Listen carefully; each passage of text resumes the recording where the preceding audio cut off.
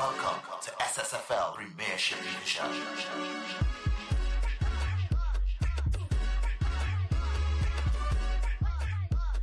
All right, welcome back to the SportsMax Zone. We continue with football, but of the schoolboy variety over in Trinidad and Tobago.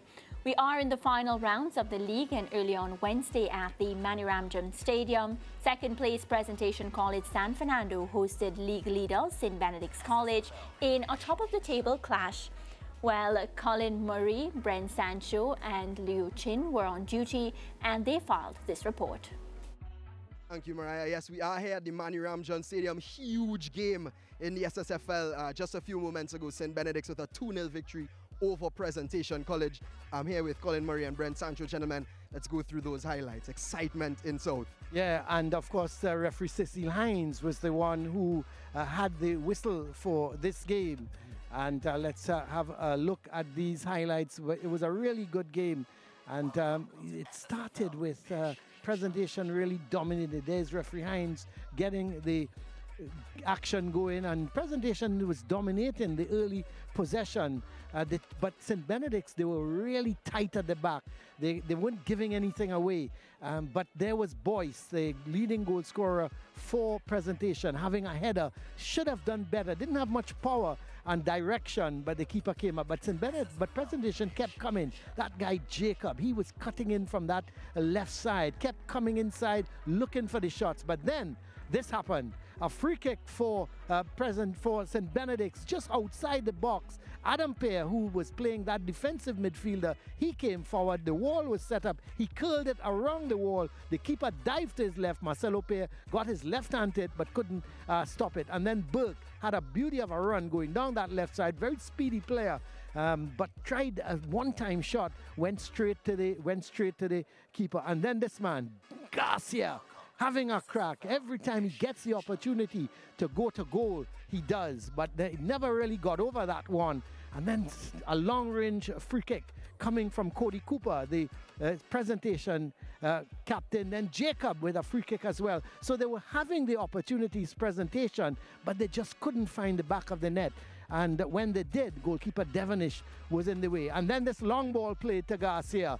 He outran the defense, took it on the chest, and look at this for a finish. Well, we've seen this guy score goals like that before. He's a wonderful finisher. Look, outrunning the defense, took it on the chest, and Cooper couldn't get back to lend support to Rennie, and he put it into the back of the net to make it 2-0. Says to the Presentation supporters, listen, keep quiet for the moment because I'm Zoom Zoom Garcia and I rule things here at the Maniramjan Stadium.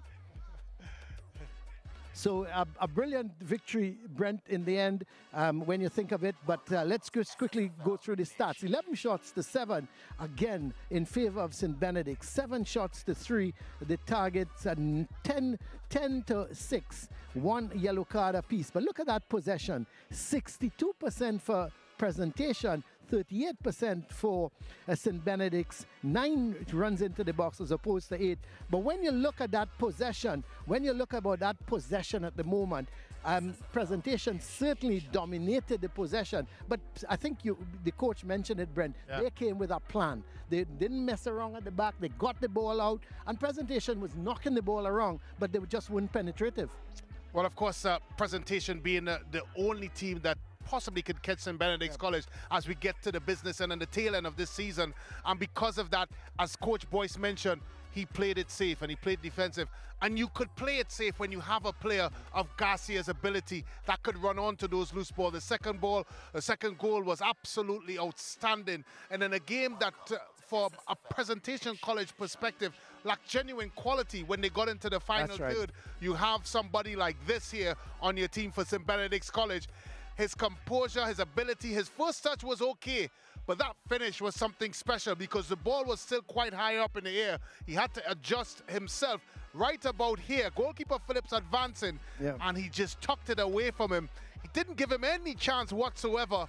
And that there, my friends, is a striker's finish. And he nearly had another one where when he outran the defense, he was being hunted by about six players. They never got close to him. He had the left foot and hit the post. I mean, this is a young man who certainly has places to go. Yeah, this is it here. He just took it up occupation of all of these black players in black. Look at that. They chased him and chased him, and of course he was still able to get a shot off that just edged off the post. Remarkable play by Garcia, of course, an outstanding player, an outstanding talent.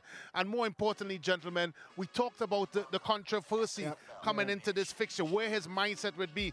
Of course, there were reports coming in about questioning his eligibility, coming back from his stint for a couple of months outside of these shores and back into school.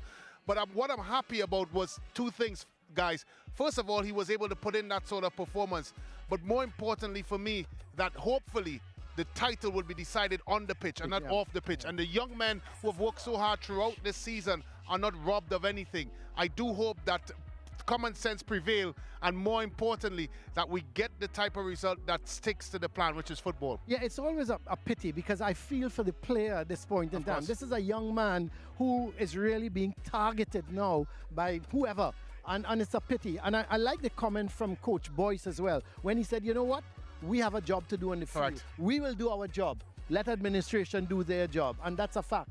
You know, and it's such a pity, because as Brent is saying, let the title be decided on the field, not in some room. Yeah. And quickly, does this mean, is this the title here for St. Benedict's? Is that it? You would have to say so. I think so. It's very difficult to see anyone. And simply when you look at what they possess, it's hard to see them going in such a slump that they give away the title. And must be said as well, from where I stand, gentlemen, I thought they have been the most consistent team throughout this season, and they've showed it here today by coming up with that big result. And quality. Let's don't forget that. They possess a lot of quality. Absolutely brilliant win. 2-0 St. Benedict's take it against Presentation College, and they are totally in the driving seat in this SSFL season. That's all for us here at Manny Ramjohn Stadium. Back to you guys in studio.